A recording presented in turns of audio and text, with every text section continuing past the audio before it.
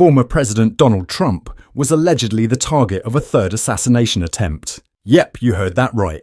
Let's dive into what went down, the political drama surrounding it, and what's next for Trump.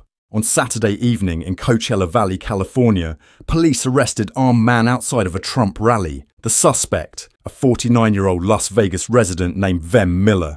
Now, according to the Riverside County Sheriff's Office, Miller was taken into custody. But here's the twist. He's denied any wrongdoing. He claims he's just an artist and a non-violent Trump supporter. Sounds wild, right? But it gets even crazier. This arrest came right after a bold move by Vice President Kamala Harris earlier that same day. She released her medical records as a direct challenge to Trump. Harris pointed to Trump's recent public appearances, where he gave some, let's say, long and rambling speeches. Some even called them incoherent. Harris actually invited the public to watch Trump's speeches and decide for themselves whether the former president is fit to run again. And this whole health debate comes at a time when Trump's age and well-being are under the microscope more than ever. But wait, there's more. Trump isn't backing down. In fact, he fired back by calling the real threat to America the enemy from within. Yep, you guessed it. The radical left lunatics, as he calls them. It's clear Trump is sticking to his narrative, but the drama is heating up.